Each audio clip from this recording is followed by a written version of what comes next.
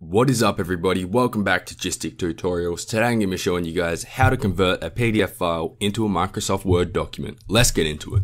Okay, so as you can see here, I'm just going to show you that this is actually a PDF file. So I'm going to go properties, and right here it says .pdf, which means it's a PDF file. I just open it in Chrome, so I'll go ahead and show you that I cannot edit it. I am clicking everywhere, I can't even select it. So go to the Google Docs link down in the description if you want to use this way. And then just make sure you're signed in the top right. Just follow the prompts and make sure you're all signed in and everything.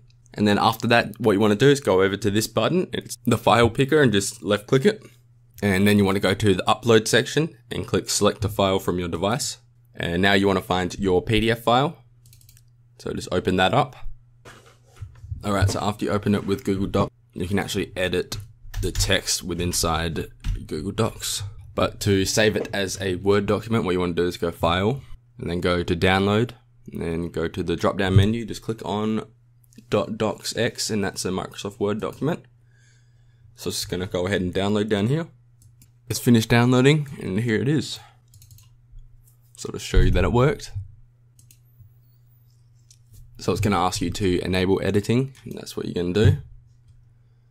Let's get rid of that. And there we go. You can now be free to edit the document however you like. So that is it for this video. If it did help you, please hit that like button. And if you're new to the channel, hit that subscribe button as well. If you have any troubles, please leave a comment below. I'll be glad to help out. That is it from me. Peace out.